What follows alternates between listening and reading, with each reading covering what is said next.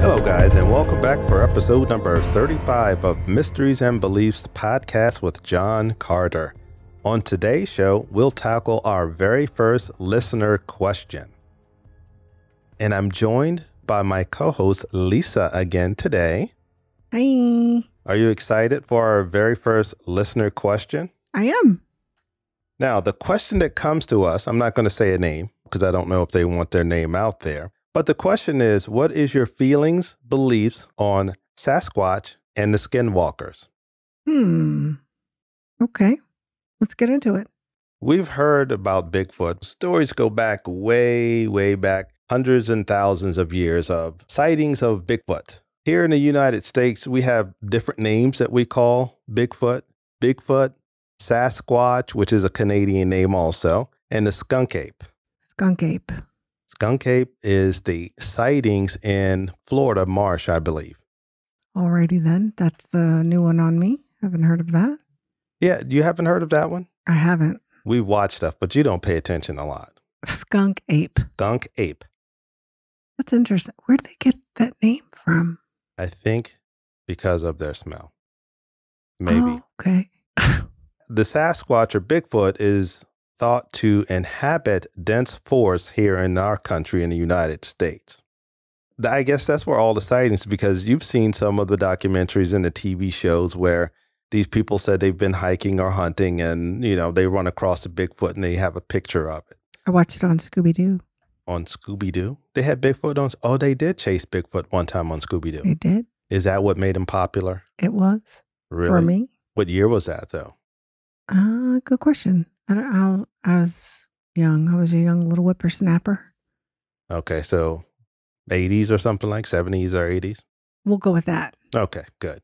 Since I'm supposed to be just answering the question, I wasn't going to dig up any information about anything or Thank research. Thank you, by the way, to the person that sent in the question. Again, thank you very much for your question.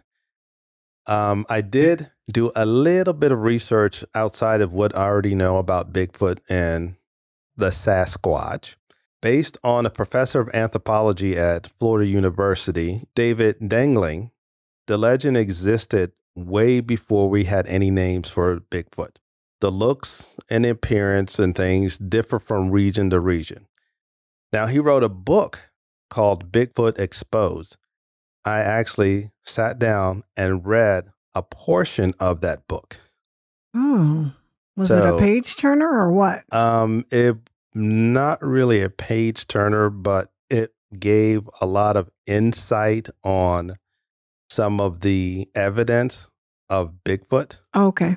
So I was interested in looking at that and some of the history of Bigfoot. Now, the most common features of Bigfoot, everybody knows. 6 foot to 12 foot tall, a terrible odor, and that's why they probably call him the skunk ape in Florida. Got it. And the sightings of the Bigfoot, again, are always in somewhere dense or mountainous areas. Now, there are different names for Bigfoot across the world. People in Nepal call them the Yeti, not Yeti, the cooler, Yeti. Not the cooler, but Yeti.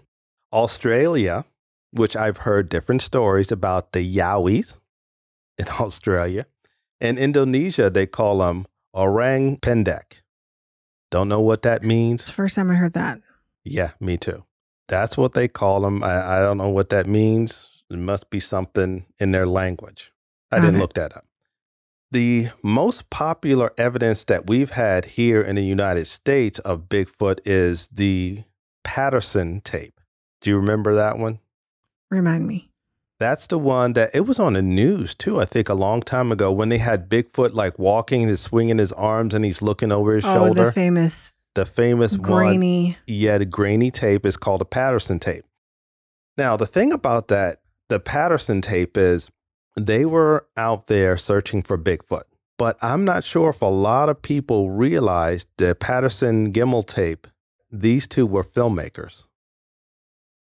Oh.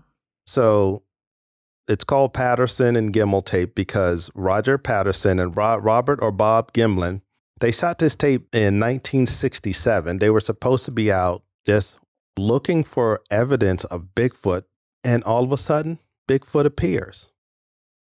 How convenient. Very, very convenient. They were horseback riding in a place called Creek Bluff. The creek that bluffs? The creek, and they probably did bluff. But this is the beginning of, I think this is probably one of the beginnings of the Bigfoot craze, because in 1967, them recording this, and it was actually publicized and researched at some point by scientists. I'm not sure, but just looking at the tape itself, I don't think it's real. Do you remember the reality show we were watching, I believe when we were on vacation in Florida, where they had they set out to find Bigfoot and they had different noises that they got on tape. Yeah. Oh, and things like that. That wasn't too long ago, right? Maybe 2015, 16. And they had, I don't even know how many episodes, but it was on like the channel with ghost hunters. What channel is that? I don't know. Whatever. It was on one of those The Travel channels. Channel. Okay, I will go with that. And they had evidence of a footprint. Yes. And that's another big thing. That goes back way back to the footprints. And then some they did debunk. Yeah, and because they said some people made those footprints themselves. Yep. But they were like, oh, they couldn't really make those footprints because there's no arch in it. This is flat. This is, bada bing, bada boom. I mean, come on. Remember the guy with the stick with the Bigfoot? Yeah. And they said that wasn't real. Kind of like they did with the things in the cornfield, how they laid the cornfield down with the crop circles. Somebody made a crop circle overnight. Their wooden feet thingamabobs. And that's like I said, that's why I think that tape is not real, because, Bigfoot is supposed to be elusive. Yeah. Okay. But all of a sudden he just pops up out of nowhere, and people have sightings that they come out of the woods and you see them. And the other thing is going to the scientific studies that they did based on this tape is the height, the arm length, and different things about this Bigfoot on the Patterson-Gimlin tape. Couple things I can say, that there's a disease called Marfan syndrome. Marfan syndrome, the most common or upfront thing that you can say about the Marfan syndrome is their arms past their knees. Similar to the guy on Discovery on Star Trek, the captain? Probably. He's very tall and very skinny, and his arms do go past their knees. And that's a sign of Marfan syndrome. So that's one thing that they did talk about. The second thing is the way this thing strides through the brush. What do you mean strides? The stride is the way they walked through the brush. Oh, right. And I can tell you, they even said that when they did the research, the foot doesn't go this way, and you have this arch in your foot, the flexion of the foot, and it does this. Come on now. If I have a pair of boots on, this is a perfect example of this. When we go hunting, my nephew constantly tells me, pick your feet up. Yeah, because you slide. Slide, because I have a habit of sliding. He always tells me, pick your feet up. So once I start to do that, I over-exaggerate my step. And as we go through the mountains, of course, you have to step higher. Yeah. And my foot goes parallel because I have a pair of damn hunting boots on that does not show any flexion on these boots at all. Right. So, and that's one of the evidence that they tried to say, oh, this is why it's real, because the flexion of the foot. I pick my foot up, my foot will go parallel to the ground, just like they said this foot does. Right. But humans aren't supposed to do that. Right. And just looking at the tape, it looks cheesy right off the bat. It looks very cheesy. Probably every encounter. And why is it always grainy? Always grainy. Always grainy. Just like the UFO sightings. Most of them are grainy. Exactly. I mean, it's the same in this day and age with the technology we have as far as video and photo. We should get way better pictures of this. Bigfoot should have been caught. Should have been caught a long time ago. I'll get down to that, why they should have been caught, or there should be some evidence of Bigfoot. Now, another thing that I did look at, there was a gorilla or ape-like creature that existed over 300,000 years ago that went extinct. And this was called Gigantopithecus. Okay. This was a giant ape. And they found the mandibles of these things, and they tried to compare them to maybe being a Bigfoot. But this is a known creature that did exist, which was, same features of a giant ape or a giant gorilla. These things weighed from anywhere from 440 pounds to like 600 to 700 pounds, and they were about 8 foot to 10 foot tall is what they said they were. There's no fossilized evidence of a Bigfoot. Okay. The only thing that we can go by is the sightings and these videos and these footprints. There's no fossilized evidence. What about the rumor that they live underground? I was going to get to that also. Okay. Now, the thing that they said about the Bigfoot, that they're very elusive. Oh, I forgot to mention that the jawbones were found as far back as 1935, which was these Gigantopithecus that existed. Say that 5 times fast. I know. With this, they're supposed to be very elusive. And if they're elusive, how are so many people seeing them?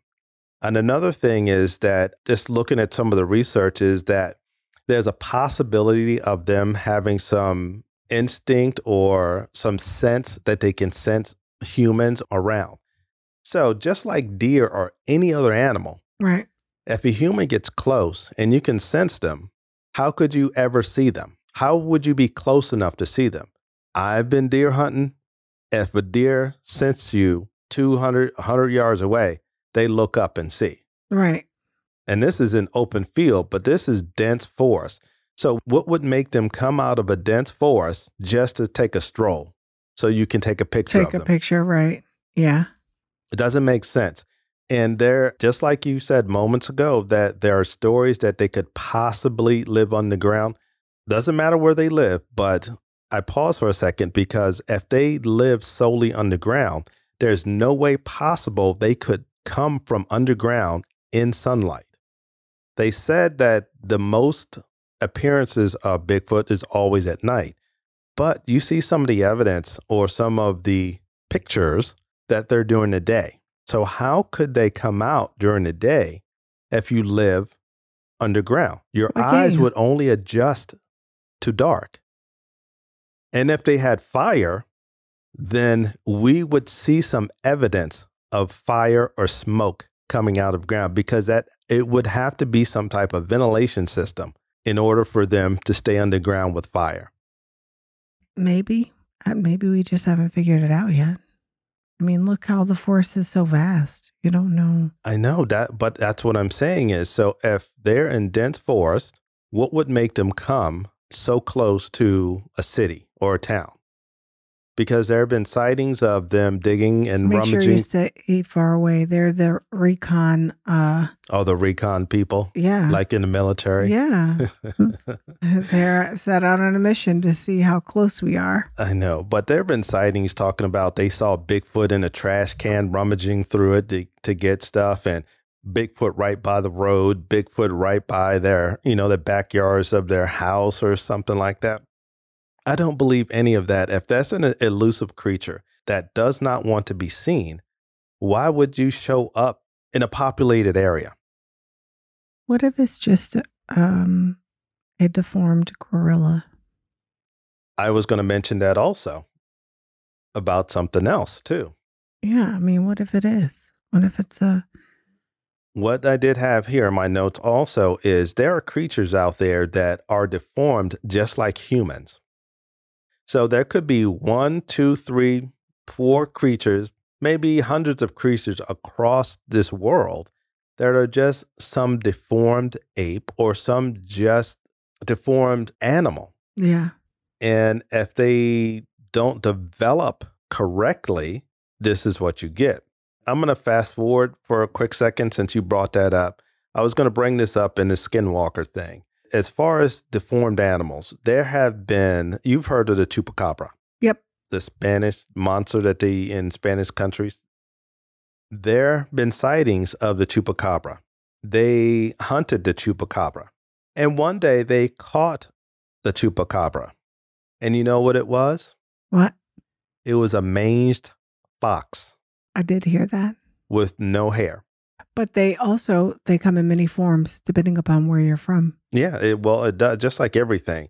Because our Bigfoot, it's different looks in whichever country that you go to. With the Bigfoot or the Yeti, the Yowie, whatever environment, they'd have to adapt to that environment. And that's the thing about the United States.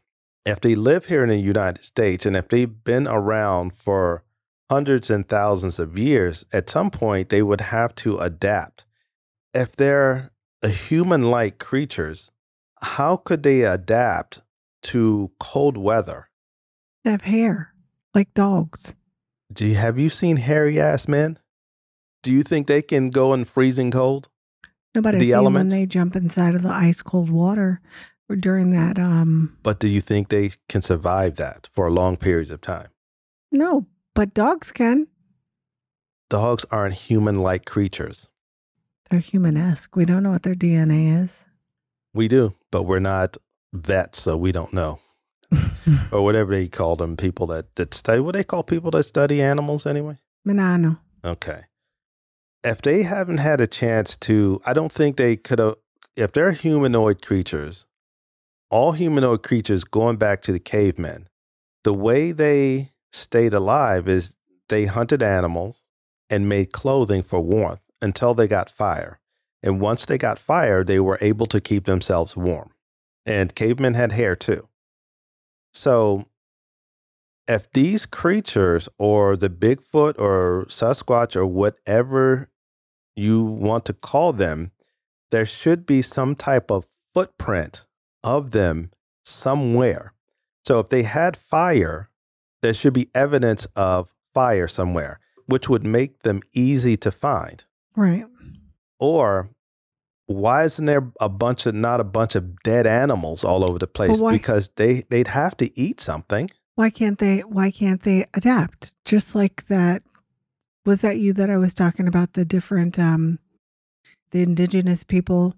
Was that you? Probably wasn't me, but they adapt to their environment, but their body does not adapt to the elements. What I'm saying is that they in Siberia, they ended up having their own DNA strand. They're the only people on Earth that have that DNA strand, the ones that veered off from like Siberia. And then they went to some parts of Asia or what have you. And they're the only two, like, you know how there's AB? They're the only set of people that can make an O positive person. Only. And so what I'm saying is that we don't know. It could be some other form. Yeah, we don't know because there are tribes that are in the rainforest and things like that that has not been discovered. And their DNA would not appear anywhere else because their people have never moved. Sure. And it could be the same tribes of Africa. One or two people could have gone out. That's how they can find the DNA from these tribes. But if the tribe never moved at any point and they're undiscovered, there's no way we would know what their DNA would be. Right, that's what I'm saying. So, but even though that their DNA would differ, the DNA would not adapt them to harsh elements. Why wouldn't it? We're not animals. How did we come out of water? How did we begin? We were what, fish? And then we became what? Do you see what I'm saying? I see what you're saying where you're going there, that we adapted to be able to breathe air from the water. And when we were used to not eating for long periods of time, remember? Yeah, of course. I mean, people do it now. That's just fasting. Keto diet, baby, fasting. Yeah, that's my point. No, but there have been evidence on this earth that there were some type of life forms that can survive without oxygen. Okay. And in the water, they still use oxygen out of the water, fish or whatever under the water. Sure. And as far as the harsh elements, do you know when it's frozen over top, just like an igloo, it keeps the fish from freezing under the water. Right. And they're scaled so they don't get cold. And they probably don't have the same nerve endings that we have as humans. Okay, but explain this. How do poodles have hair like human, but they're not human? So you don't know what kind of hair they have that protects them. They're poodles and they have human hair. I bet you put a poodle out on the... But they have human-like hair. You put a poodle in the frozen tundra, that damn thing would die. That's not a joke. It would be gone quick. I'm just saying that we honestly, we don't know. Well, first of all, we're talking as if it's real. But if it were, there's different theories. Yeah, there are different theories about everything. But the question was my feeling about what... Do you believe? Do I believe? No, I don't believe there is a such being that's elusive that's called Bigfoot. Well, they call it Bigfoot, Sasquatch, or whatever. But I don't believe there is an elusive creature out there that we can't find that is so huge that would leave such a big footprint. And even if they were vegetarians or vegan, they would have to tear down some of those trees and plants and things like that, which we don't find. We don't find any evidence of that. Now, going to that, not finding any evidence is they're thought to be interdimensional beings. So they can go in and out of dimensions. Hey. That's why we hardly ever see them. All right. There's also thoughts out there that these things are hybrid aliens. So they just come when they come, do their recon and, go about their business. Makes sense. So, I mean, what is it? Okay, but when you were little, like let's say in Boy Scouts and you did camping, did you ever look for Bigfoot? No. No? No. We did. We look for Bigfoot. That's what you do when you go in the woods. Okay, when you were little, didn't you go to Ranger Road Park? Did you ever look for him? No. Well, I think I was a lot younger than you, so that's what we did. Never. When I went camping and I go hunting, I look for bears and mountain lions. Well, first of all, you're not allowed to camp. You were not allowed to hunt in Boy Scouts. No, I'm just saying now. I'm talking about when you were little. When I was in Boy Scouts, when we went on our trips, I didn't look for Bigfoot. No? No. You didn't look for footprints? Didn't look for footprints. Well, they taught you how to look for bear prints. Bear, fox, and... yeah, because they did, sometimes we did little moles and to recognize the different animals. Ones, the different animals.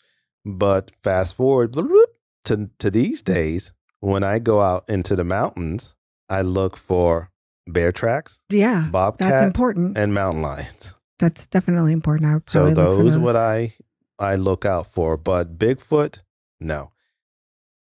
One other thing before, because we're talking like forever about Bigfoot, we still have the SkinWalkers to get to. Another thing about Bigfoot, if you are 8 foot tall, weigh close to 700 pounds, how the hell are you going to be afraid of a goddamn hiker? People always say, I think I scared him off. Well, just like bears, they don't come near you. They'll run away. No, they don't come near you. Yeah, but if they hear you, but depends on what type of bear. Go to a grizzly. They'll come to you. Well, that's different. Well, depending upon what type of noise you make. No, a grizzly bear, they'll track you down. You say they're naturally inquisitive. No, not inquisitive. Your food. Black bears, they just want your garbage. Yeah, they go through your garbage. The only time you have to worry about black bears or some of the brown bears is the mama if there's their cubs or something around, and that's it. But I'm from Virginia, I know. With the Bigfoot, come on. Okay, I said one more thing, but this is the last thing I'm going to mention. Do you remember back in the 50s, there was, I think it might have been Ringling Brothers, where their train derailed and the apes, some of the apes disappeared. Yeah. And all of a sudden there was a bunch of Bigfoot sightings. No, I don't remember the Bigfoot sightings, but I do remember the... Yeah, there were Bigfoot sightings. Oh, was it? Well, they might be escapees. That's what I think it is. Escape from what, though? The gorillas escaped. Yeah, it could be. It could be gorillas, mixed with something else. But again, there would be some type of evidence, some fossilized evidence that they've been in existence for thousands and thousands of years, or if they're living in certain remote areas that we've already been to and there have been sightings of them, there should be some footprint of their habitats of where they actually live. Well, remember that mammal? I say mammal because I don't know what kind of animal it is, but they just found it in, I want to say, Europe. and it had been long been that they said it was extinct. Mm-hmm. And they found it. There was no evidence of it being alive. But have they had evidence of it previously? And then also, they had evidence that it lived and then it died. Okay, so like with the dinosaur. And that's what I'm saying. There is no evidence sure, it's no evidence, but I'm saying thing ever existing. I guess what I'm saying is that, well, you have people talking about it, so that's not evidence. Well, I take it back. That's called hearsay. Let me take it back. I don't know if there was ever any evidence of that particular animal. It was said that is what the article read. All I'm saying is that how is everybody from across the world, they see the same thing, and they describe it the same. So there's something to it. I'm sure we can explain it. Yeah. We just don't know what it is. I gave my explanation moments ago about that it could be some deformed creature that's across the world. It could be. I mean, you give valid points. I don't know what to believe. I am along with you, though. I think it might be deformed or there's something an escaped gorilla. Something that's already existed, and I don't know. I don't think it. There are vast, dense forests out here in this country that things probably have gone undiscovered. If the Bigfoot or Sasquatch lived and they ate meat, they would probably use fire. If they need warmth, they would probably use fire. And those things are easily detected. Have you heard of a raw vegan? Again, there's no evidence of animals being torn apart anywhere. All right. Okay. So that's my thought on Bigfoot. I don't want to dispel anybody's beliefs or their myth of the Bigfoot, but that's disregard any beliefs of the Bigfoot. But tell us what you think. That is my belief. I don't believe it, and let us know what you think. On to the crawling of the skins. On to the next. SkinWalkers. With the SkinWalkers, that is another elusive creature also, but you're supposed to be afraid of the SkinWalkers. Why? Because they'll kill you. I'm not necessarily sure I know what one is. What the SkinWalker is, it is a person that can transform into a wolf-like beast. Oh, okay. Like the natives. That's exactly where it came from. It was a Navajo legend of a shape-shifting entity. Got it. That's what that is. It started off really as a curse. So what they did was they cursed a land. Curses.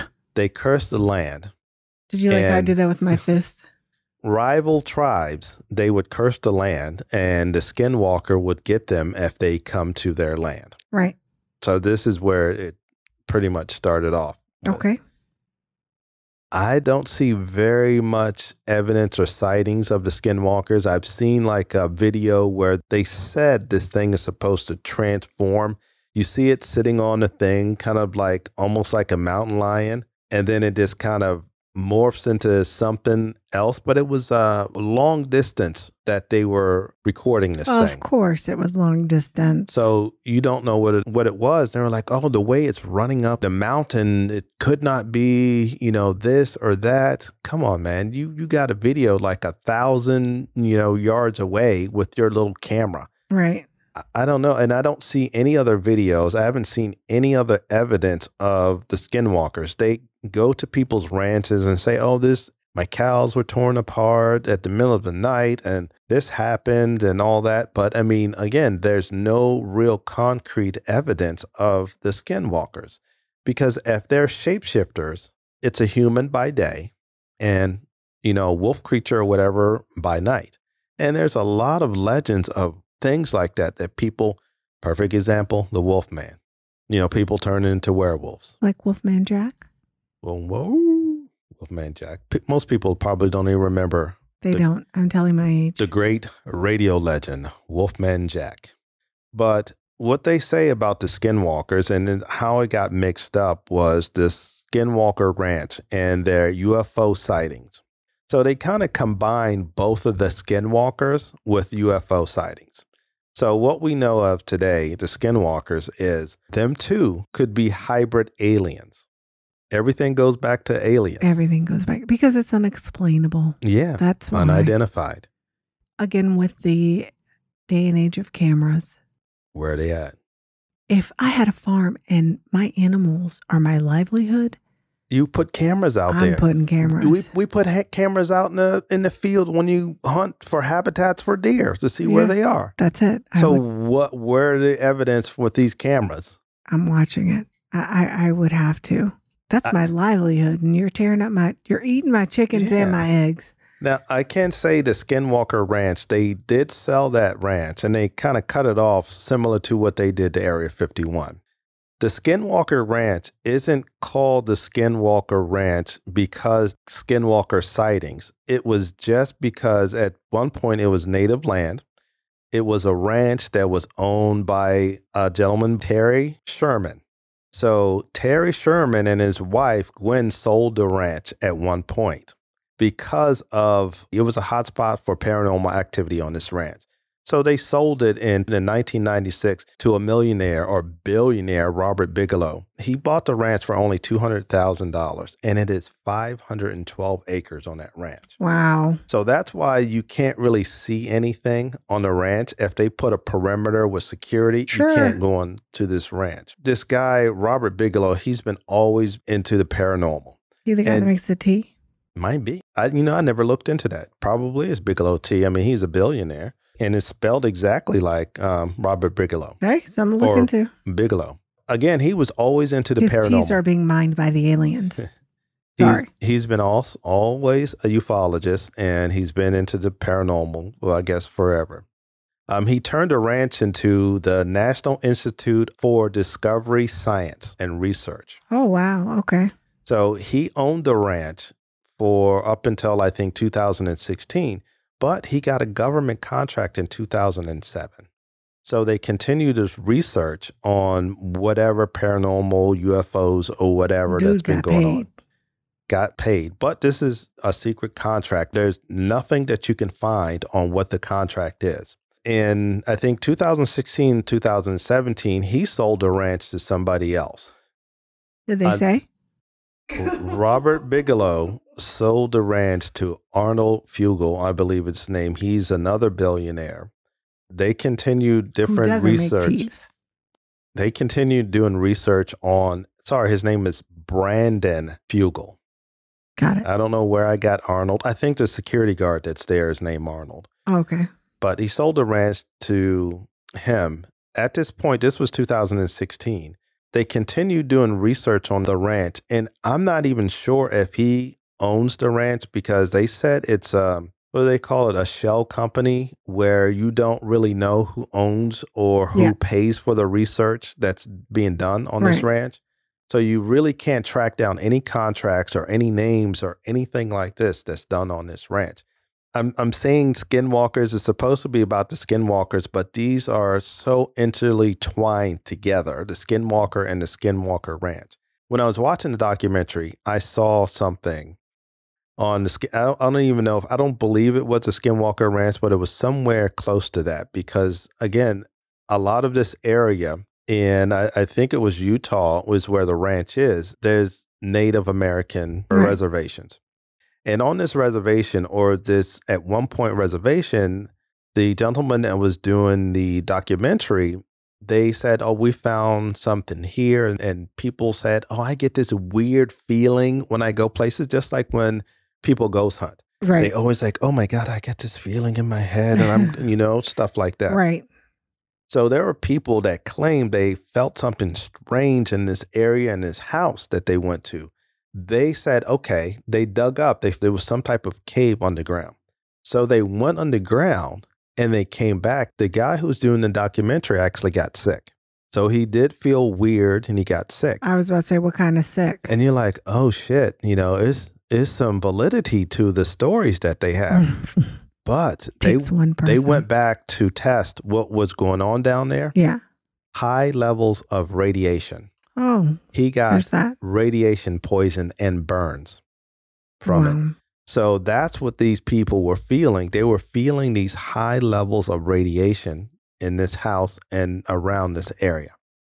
Nice. So that kind of dispels the myth, because some of the myths that we have, you can dispel with science. Sure. Just investigating it. Yeah. And with the SkinWalker, there's no evidence of skinwalkers. On Ghost Files, the psychic medium, she says they're skinwalkers. Again, that is hearsay. You have to come up with tangible evidence. She has a what do you call it? The person that draws the pictures? Sorry, that's hearsay. Listen, you don't know. She's credible. She's found some stuff out in these houses. I Always mean, on a luck of the draw. reservation. I mean, I can keep flipping a coin. At some point, if I call heads, it's going to be heads. I enjoy the show. So I like it too. So we like all paranormal shows pretty much, as long as it's not super cheesy. Yeah. The skinwalkers, again, is it the case that there are UFOs coming? These skinwalkers are some type of alien creature? Or it could be because of the storyteller. Yes. And that's what they all are, stories. The story, meaning if I tell you I saw a car and he was raging down the street, really it meant that the speed limit was 40. He was going like 45. Yeah. Do you see what I mean? It could be something like that. Yeah, not exaggerated story. Yeah. Or it could be like how M. Night Shyamalan took a play on that whole thing with that guy. Come on. What was the one? I know we both feel the same way, but what's the movie where the guy had split personalities? Split. Was it called Split? It was called Split. And then, but you knew at the end where he said he's coming, or that's where I think he got that from. Something similar to that, where he became this big, he was human, but only he wasn't. And then, and I mean, that's mind over matter. I mean, he really didn't transform. He just kind of got strong. But he was super strong. Remember, he was breaking through things. And, I mean, mind over matter type deal. But and didn't his teeth change? I don't know. Remember, like all kinds of things changed. Yeah, some things changed on him, but I mean, you could his muscles popped contort out. yourself to do this or make yourself. That's what I'm saying. That. Like other people, Miss May down the street might say one thing, and I would say he just left the gym. Of course, he's going to be bumped. You know what I mean? He is swole. One more thing that I want to say about the skinwalkers. The myth, again, came from the Navajo Indians. It was because of rival tribes. Not to be confused with Slapaho.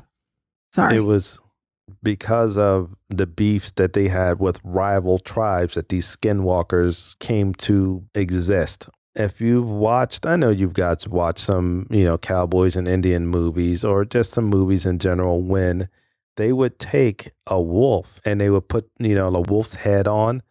This is what they could have did. They could have did exactly that. They could have had some wares as a reward. They wore their. Yeah, but what they could have done was they could have had some warriors. I mean, some warriors that kick ass. Yeah. That put some, the wolf stuff on, the garb and go out there and beat the shit out of some of these other people. And then you'd be like, man, did you see that? No, I ain't going over there. Man, they got this thing they call a skinwalker. This dude, I saw him turn into a wolf. When I saw him the first time, he didn't have that on, but now he looks like a wolf. You put on for real wolf. Yeah, and then they did. Wolf skin. You can pull it up. They put on wolf skin. No, I know. I'm familiar. So this is probably where this myth came from, that somebody may have done it one time and went out there and whooped a bunch of ass, and then they said, "Oh, they got something over there." So we're not going on that land anymore because that land is cursed. And I think that's exactly where that skinwalker myth came from. I agree. I agree with that.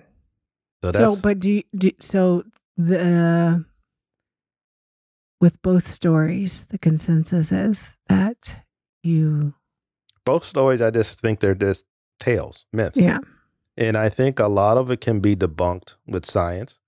If they find some evidence of a Bigfoot, then some of it could be debunked by science, by DNA evidence. If they captured a creature like that, if they studied it, it could be like, oh my God, it is a deformed XYZ. This, ape or whatever has Marfan syndrome. How could it get Question. that, What about the food, the documentary that we were watching or the reality show where they said typically this is the Bigfoot's diet here in this region? And they had, like, for lack of a better term, kibble for the... No. And it was just all grouped together. Do you remember that? Yeah, I remember that. And the droppings. Yeah, Can you imagine? Even still, I'm just not looking for if they Bigfoot's poop. found droppings, that would be all over the news because you could get DNA. You can get exact diet. Sure. I think did they take it in? I don't know. When they do research or they do documentaries and things like that, they pull every type of scenario and evidence and everything that they can to put together this documentary. Right. A lot of documentaries is hearsay of sightings. Unless you have credible evidence, which these pictures, blurry pictures, aren't credible evidence. Right. Grainy pictures and videos aren't credible evidence. You need some substantial evidence to prove that this exists. So the same thing with the SkinWalker. You have to have some substantial evidence that this thing exists. Right. These things weren't only on the SkinWalker Ranch. Right. So where are the sightings of them now? I don't know. I got to go to TikTok. They may know. They know everything on there. And it's hard to believe things these days because this age of technology that we have, I mean, I can't do it myself, but if I learned, I could make a movie on my laptop of some type of alien or some type of creature or whatever. You know what I mean? So, like I said, you have to have some concrete evidence that these things exist. Again, it's the unknown. It's the unknown. Well, we'd love to hear what you think about the SkinWalkers as well. Yes, thank you for my expose on the Sasquatch, Bigfoot, the SkinWalker. And that's The stories, nonetheless, are very interesting to watch. I'll watch them each time. Entertainment. For sure. I like the what ifs. Yeah, I do too. That's why we do this podcast, because it's the what if, it's the mysteries of things. Thank you for your question that inspired the show. Thank you very much again for that question, just like she said. And if you guys have any other questions out there you'd like to answer, or you'd like us to answer, or if you have a story you'd like to share with us on the show, email it to John Carter at mysteriesandbeliefspodcast.com. Join us on Facebook and Instagram.